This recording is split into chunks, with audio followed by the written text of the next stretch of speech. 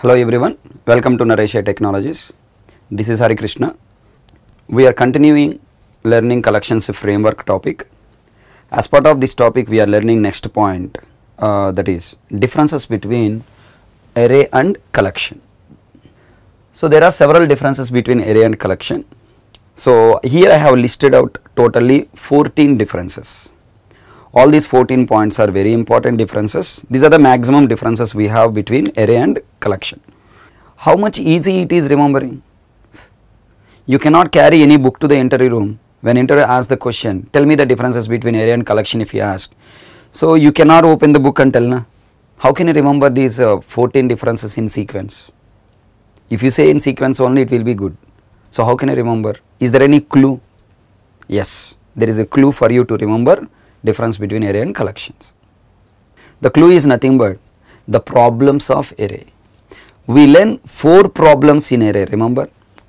These 4 problems, solution is nothing but collection we learn. Then simple point, array cannot do this. If you say collection can do this, that's it, na? Simple.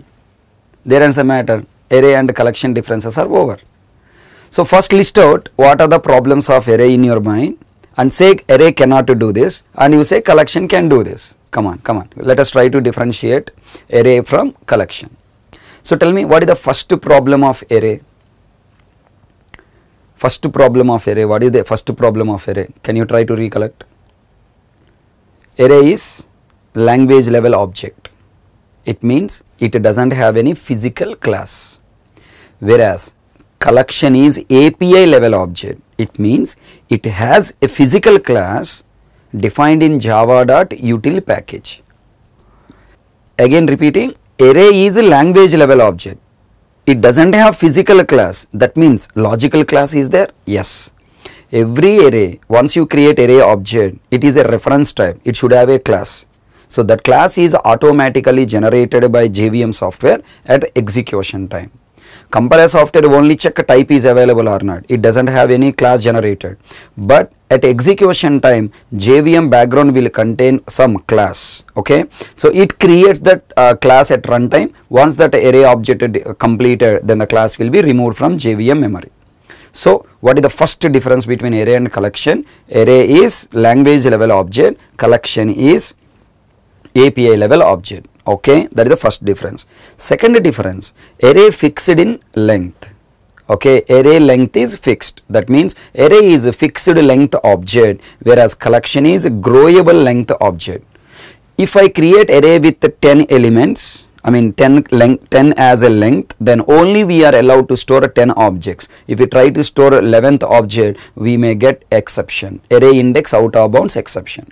Whereas collection is a growable length object. That means we created a collection with capacity 10, length 10. Then 11th object, when you are trying to store, automatically capacity will be increased, length will be increased. How length is increased already you know. Internally new array object is created. Go back to previous sessions. Then third problem of array, it can store only homogeneous objects. It doesn't allow to store heterogeneous objects, whereas collection will store heterogeneous objects and also homogeneous. Both type of objects are allowed to store in collection, because collection background maintaining object array, you know it. Okay, and then fourth difference is what? Fourth problem of array, when to use array and when to use collection. Now tell me, based on second and third point, fixed length and homogeneous object, based on second and third point, you can prepare fourth point. Prior to storing objects, if I know how many objects to store, what type of objects to store, better use array object. Okay. If we don't know how many objects to store, what type of objects to store, then you must use a collection, not better to use. You have only one option, you must use collection object. Why? Because it is growable in nature. As and when new object is coming, if required space is not there in the collection, that capacity will be automatically increased. Okay. So now prior to storing objects, if I know how many objects to store, what type of objects to store, better use array object. When you don't know how many objects to store, what type of objects to store, use collection. Then based on this point, try to think array is what object? It's a raw object. So it doesn't implemented on any proper data structure and algorithm. It doesn't have any algorithm, doesn't have any proper data structure. Just it's a raw object. Okay, it doesn't have any functionality background. Whereas every collection object is implemented based on some standard algorithms and standard data structures. That's why it is growable, right? Collection is a class means what? Background we can write whatever logic we want. So based on some standard algorithms and standard data structure it is implemented. That means array doesn't have any inbuilt methods, whereas collection contains some inbuilt methods. Okay, array is a raw object, collection is not raw object. It is implemented based on some data structure. Then based on this next point, based on this point we can prepare the next point. Tell me, I created array object. Then now because it is a raw object, we can directly access memory. I am storing objects directly, I am retrieving objects directly. So performance is good. Array performance is good because we can directly access memory to store and retrieve, whereas collection performance is not good compared to array. Very important. Collection performance is good. If it is not performance is good, nobody will use. Collection performance is good, but compared to array, collection performance is not up to the mark. It is gives less performance. Why? If I want to store objects in collection is a class. So if you want to access any object, we have to go via methods. If you want to store object, you must call add method. If you want to retrieve object, you must call get method. Because methods are executing in addition to storing and retrieving, that's why collection performance is less compared to array. Okay. Next point, because there are no proper functionalities, proper methods available in array, functionality point of view also, array is not recommended to use. Array is not recommended to use in the project. Whereas collection contains proper methods like adding we have method, retrieving we have method, removing we have method, inserting we have method. Whatever operations you want to perform on that particular collection object, we have proper methods. So functionality wise, collection is good to use. Okay, so these are the 7 important differences what I have listed. So first try to recollect all these 7 differences and then we'll move on to the next 7 differences. Next 7 differences are based on the last 7th point, functionality wise. So first try to recollect all the 7 differences and then we move on to the next point. Tell me, I am telling you once again on what basis we have to remember the differences. Based on what? Based on problems of array. You remember problem, automatically differences you can find. Okay, so now come on, first point is what? Array is a language level object, whereas collection is API level object. Next, array is a fixed length object and collection is what? Growable length object.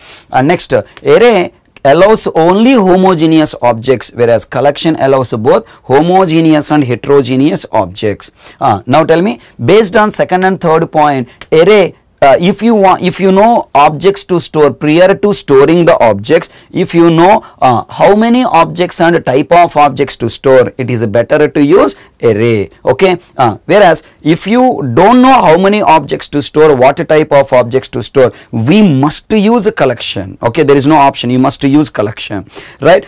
Then based on the second point, now tell me, array is a raw object. Okay, it doesn't have implemented any based on any standard data structure or algorithm.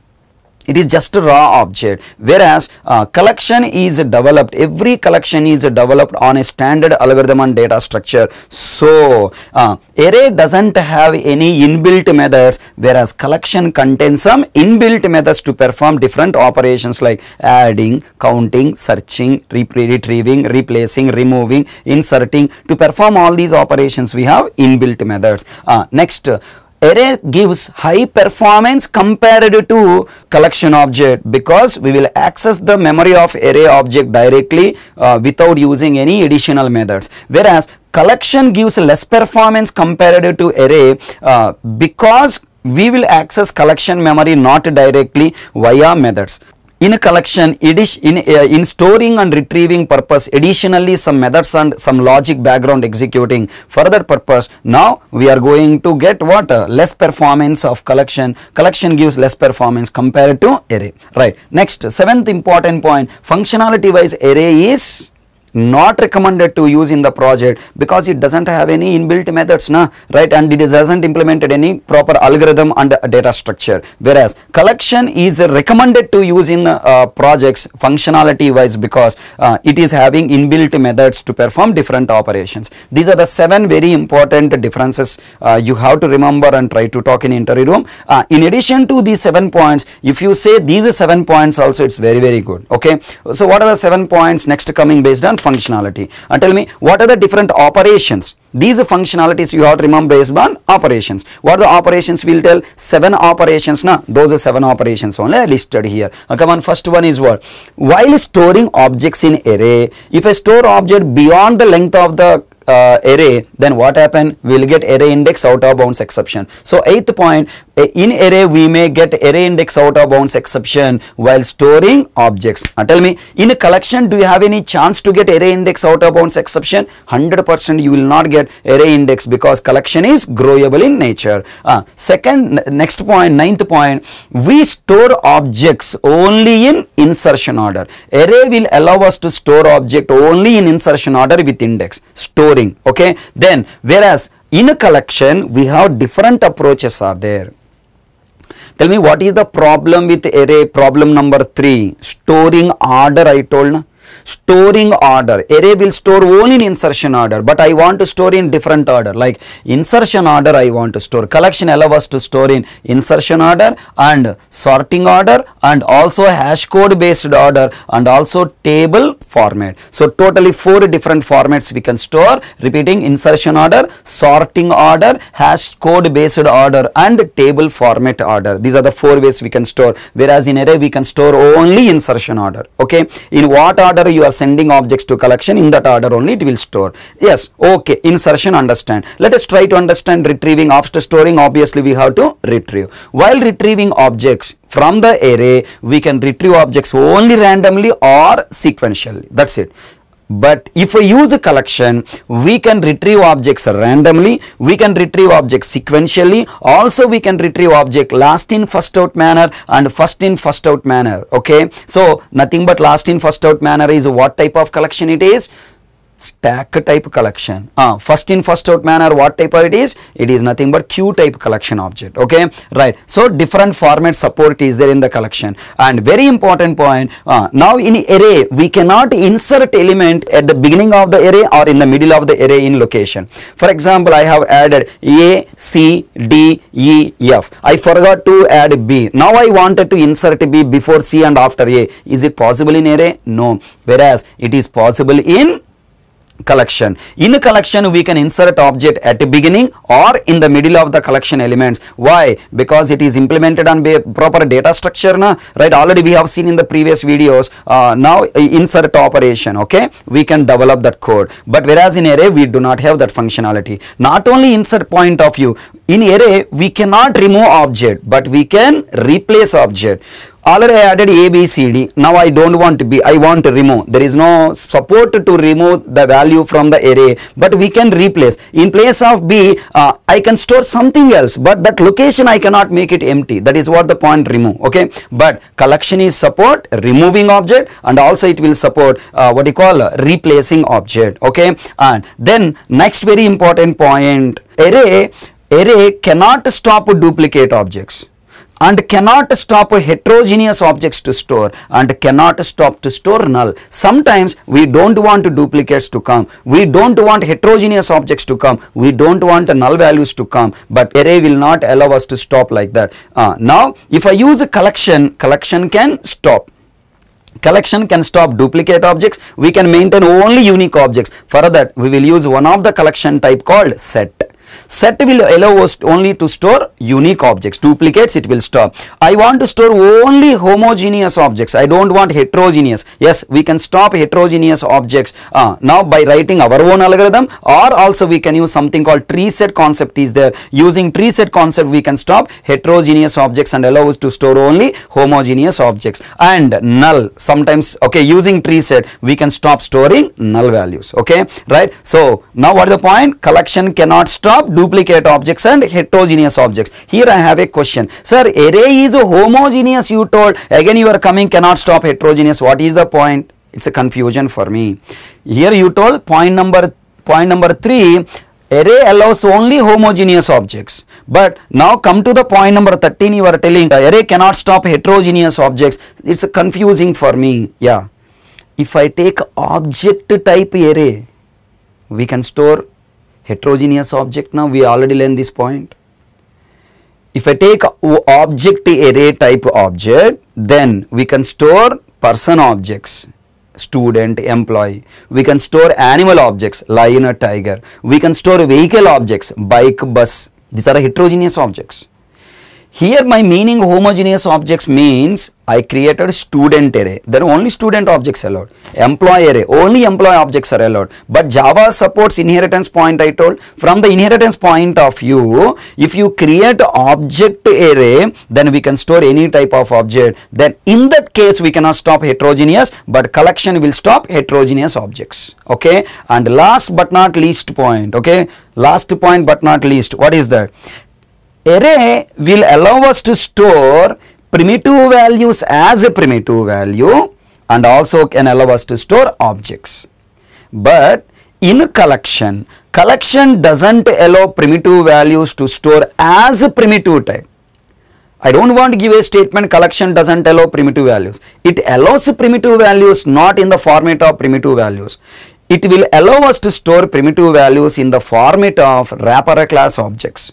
It is a programmer responsibility to convert wrapper class type and then you have to store. But if you take array, primitive values are directly allowed. Why collection doesn't allow to store primitive values as primitive values? Because it's background using object array. Object array is of type reference. Primitive values cannot store in reference type. Okay. I hope you got some idea. So totally we have 14 points, important 14 points on array and collection. Please try to remember all these points. I am stopping this topic here. Once again you revise, once again you listen until you remember, try to recollect again and again. Okay. I hope you enjoyed learning these points. Follow the next videos in Naresh IT channel.